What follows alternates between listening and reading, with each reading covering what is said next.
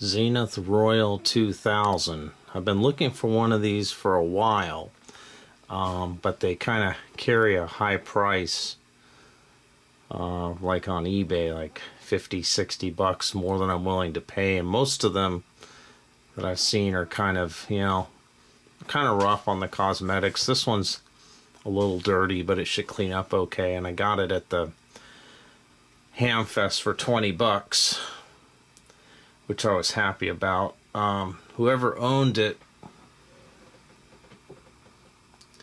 used that Dymo labeling tape and put the radio stations he listened to on the dials there. KNX and KFWB. KFWB used to be a news station, but I think it's Spanish language now, but KNX is still news. And these other ones I'm not really familiar with on the FM side. The, like I'm turning the tuning dial, the cord is broken to that. And I don't know why, but I'm sure it'll become apparent when the tape comes off. They put electrical tape on the handle for some reason.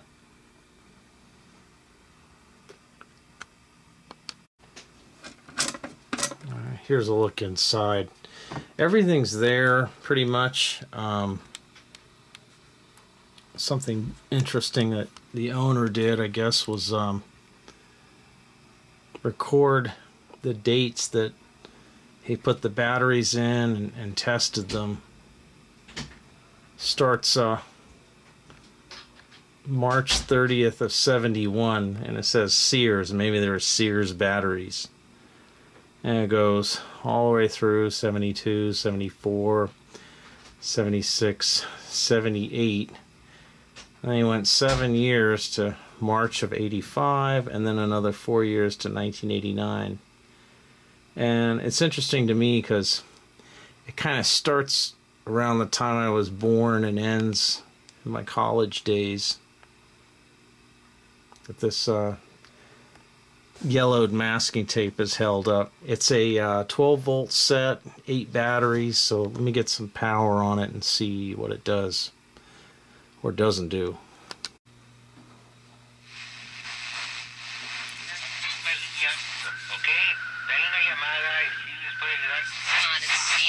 So it looks like the tuning to the tuning capacitor is still hooked up, but the dials aren't turning.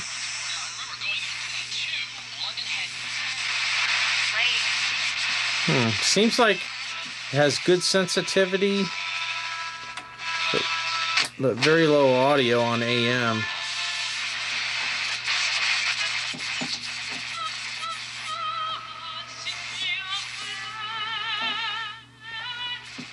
Alright.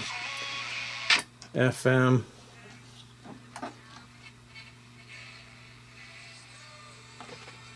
It's there, but pretty low.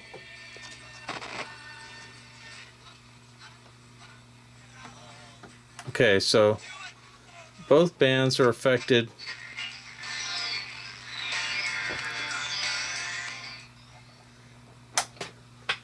Looks like I'll have to probably start in the audio section. Alright, there's a schematic in the back cover, so I have no excuse for not getting this thing going. You're looking at the audio section. There's 3 stages: audio, a driver, and a push-pull output with a output transformer. All germanium. PNP, it looks like. Well, actually there's some NPNs in there too. Kind of a mishmash. Alright, once you get the knobs off the front, 3 screws off the front that bolt the chassis into the radio. Disconnect your speaker wires. These FM antennas. These screws take this this plate here off, and then you can get it, slip it out. Real easy. Set it aside, and 2 Phillips on each side connecting the chassis to the case, and a 1/4 inch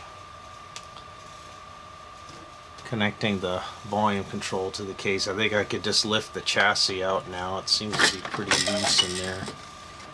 Let's see.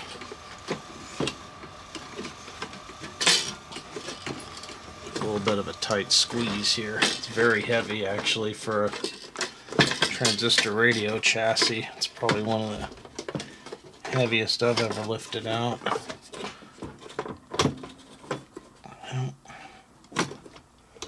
Must be something else. These guys, I'll have to find out if they're AM antenna or what. It's obviously designed to come off.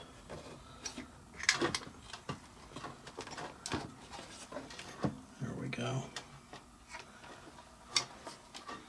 Set our speaker aside. The antenna bar must be in the handle, because these wires go up into the handle and they're in the vicinity of the tuner, so maybe there's the AM antenna bar there. Okay. There's some kind of little piece of like wire, like that's meant to, I don't know, touch the chassis or something. Maybe it's a ground, RF ground point or something.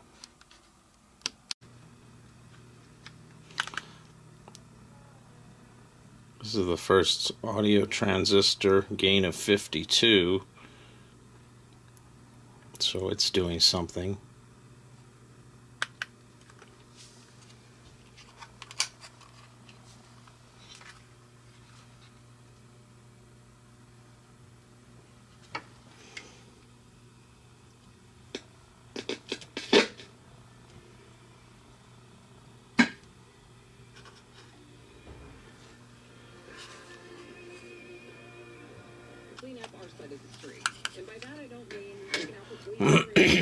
So gain of 68 on the audio driver transistor. But why am I hearing any audio at all? That's bizarre. Let me make sure I've got the right one. Okay, well I finally, after much poking around, located the faulty component, and it's the white capacitor that's under that little black one that I just added. That was the coupler into the the driver transistor. That was the coupler from the center, the wiper of the volume control into the base of the driver transistor.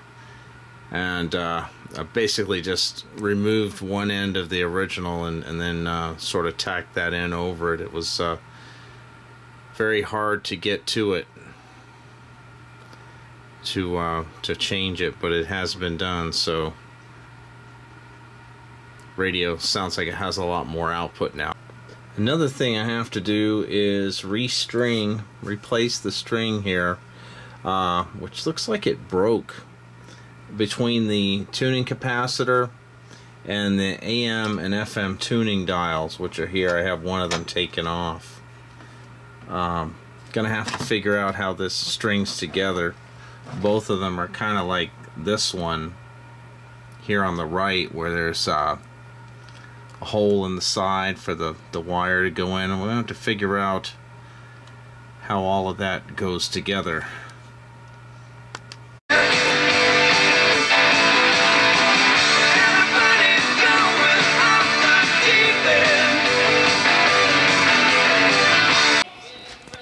Okay, I've been working on this radio for a while here. We got the dials restrung,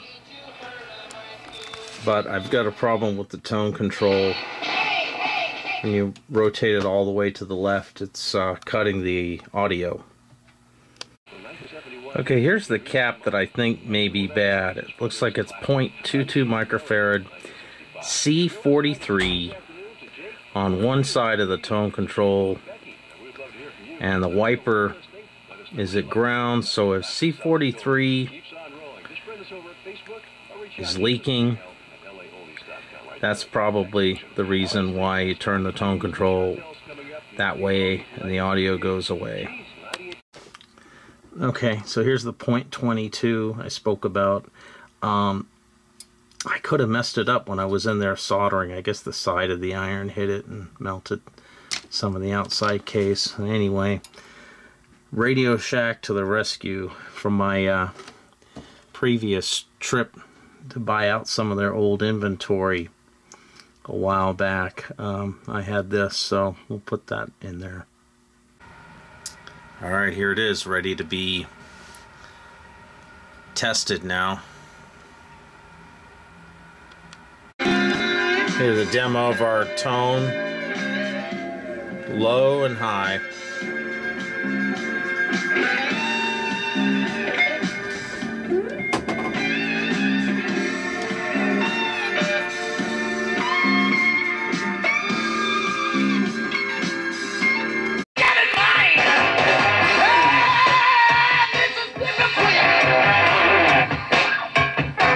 There's Fat Leslie. Fat Leslie and Mississippi Queen. Hey, this is Jed the Fish, 95.5 KLOS. We're going to play a little game. Yes, we'll have a little game together. We'll hold hands and we'll play the last letter game. So, I can give you a clue. One more night, oh, one more night, 'cause I can't live forever. I've been sitting here so... And not all of them are on the right. There's plenty on the left as well. Never told a soul about it. In fact, they engaged in a vast conspiracy. You get accused of being a conspiracy theorist, speculation, conspiracy theories. Let us never tolerate outrageous conspiracy theories. Painting this type of picture only feeds the delusions of those who wear tinfoil hats around their house. You know, there have always been crazy people who gravitate, if they have schizophrenia, who gravitate toward conspiracy theories. Those true believers in the mystic power of New Age crystals, spirit channeling, of people who talk to trees. Now, I don't consider myself a conspiracy buff at all, but when they get a lot of coincidences, I get a little suspicious. How does this term conspiracy theory get used, and what are the purposes that it's used for?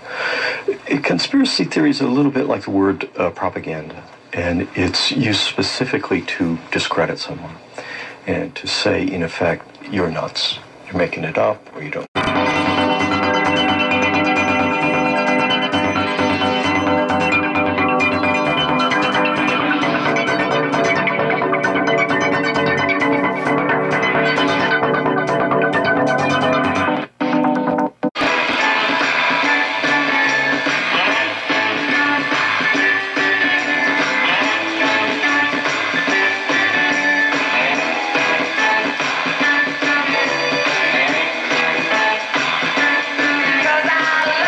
Prostate problems, which can affect your everyday life. That's where Prostate Complete by Real Health comes in. Prostate Complete is the result of 20 years of experience as a leader in men's health. The powerful formula in Prostate Complete supports natural... I'm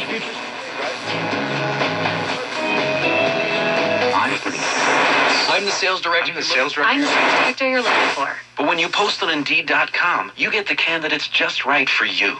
I'm a sales director with an MBA, over 10 years experience, who's also fluent in Japanese. With Indeed, you can add screener questions for a less time-consuming route to your short list of qualified candidates.